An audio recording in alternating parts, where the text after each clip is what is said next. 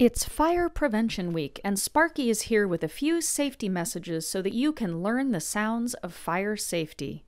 Your house should have smoke detectors and carbon monoxide detectors. They should be replaced every 10 years. If you've already replaced the battery and your alarm is still chirping, it's time for a new alarm. It's important to test your alarms. To test your smoke and carbon monoxide alarms, just press the button until you hear a beep.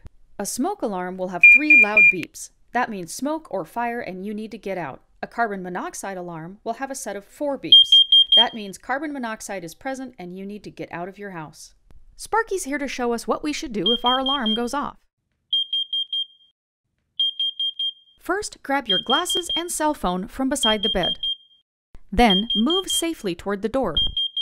Kneel down and check to make sure the door or door handle don't feel hot to the touch. If it feels safe and the door is cool, open it and safely get out of your house. Make sure you call 911 as soon as you are safely out of your house. Thank you for joining us to learn about the sounds of fire safety.